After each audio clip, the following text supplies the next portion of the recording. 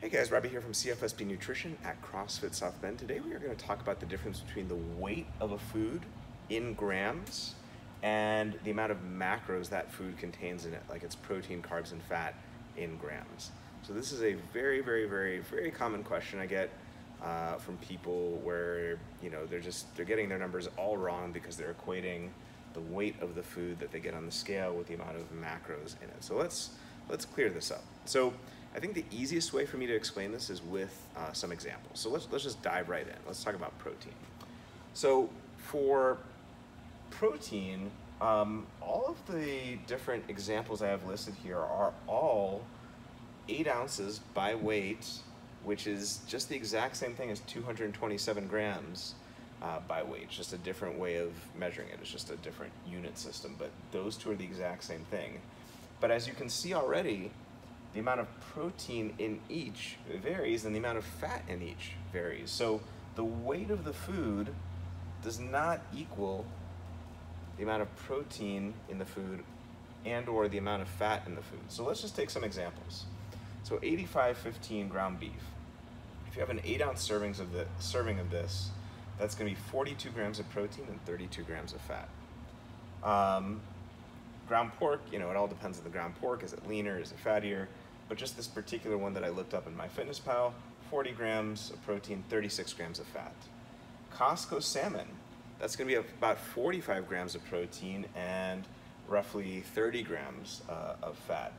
Now, an important point to make before we hop over to chicken breast is that, as you can see, pretty much any form of animal protein that you're going to get when you're counting your macros is not just going to be protein, but it's also going to be a decent amount of fat. So when calculating your macros, it's not just going to be the fats that you get from oils, but also the fat that you get from the animal protein that you may or may not be having as part of your way of eating.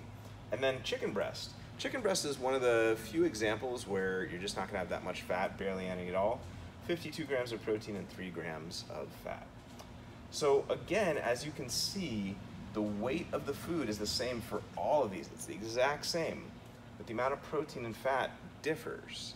So the weight is not the same as the protein and the fat in it. So generally speaking, there are about 40 to 50 grams of protein per 8-ounce serving of animal protein, which is about 227 grams. The fat is going to vary. Now, what about carbs? Starchy carbs, for example. Now, you could apply this to fruit. You could apply this to non-starchy carbs, but starchy carbs are really going to be the main place that you're going to apply this if you're using weighing and measuring to do your macros. So with a white potato, well, first of all, I should say again, these carbs are all, again, 8 ounces or 227 grams. It's all the exact same size serving, and yet you can see that the carbs and the fiber vary.